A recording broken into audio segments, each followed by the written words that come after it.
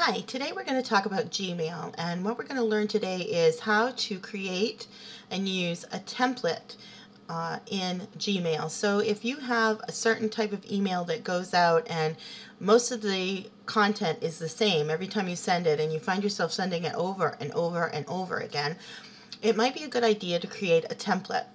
Now, this is not a native item in Gmail, so it's not automatically enabled.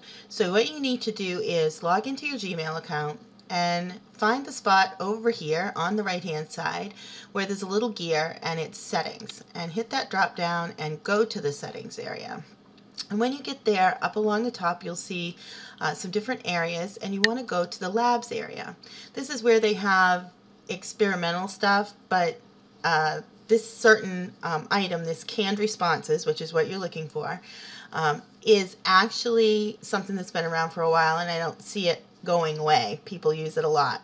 So what you want to do is find the canned responses. In my case, it's enabled and it's on the top. You might have to scroll down a little bit. It'll be disabled, and you just hit the enable button and then scroll all the way to the bottom and hit save changes. Once you've done that, you can go back and hit compose. And before you do anything, you will want to create your template. So I'm just going to do a little bit of draft stuff here.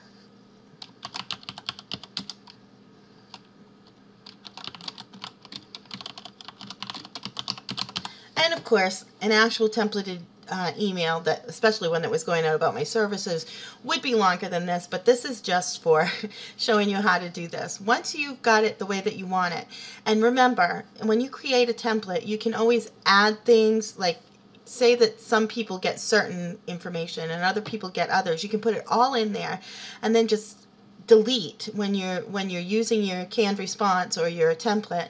You can just delete what you don't want going to that particular person that's getting it, or you can add personalized information. For example, if this was a canned template, I could then go in, give it some space, and then say hello and put the name in and remind them how we met or whatever. Once you've got that template all the way that you want it, with all of the information that you've been using over and over and over again, then you want to come down here, way down at the bottom right hand corner, and when you hover over it, it says more options. And you click that, and now you see you've got your canned responses. So what you want to do is you want to call this a new canned response. And when you do, this comes up here, and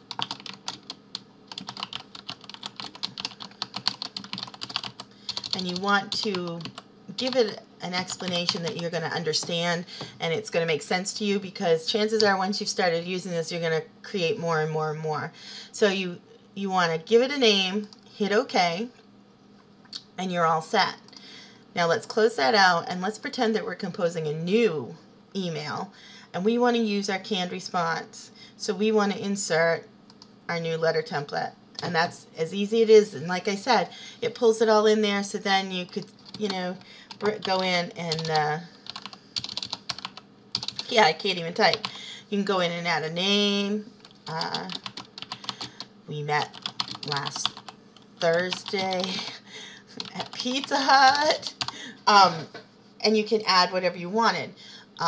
If you wanted to take something out that wasn't necessarily needed, you just delete that, and then add your recipients in there, and you can send it off. But it makes it so much easier because this is a silly short email. But if you've got an email where there's a lot of information that you've been typing and retyping, or even cutting and pasting, it's a pain in the butt. So by using these canned responses, it gives you a nice templated Gmail template that you can use over and over again and save yourself time and effort.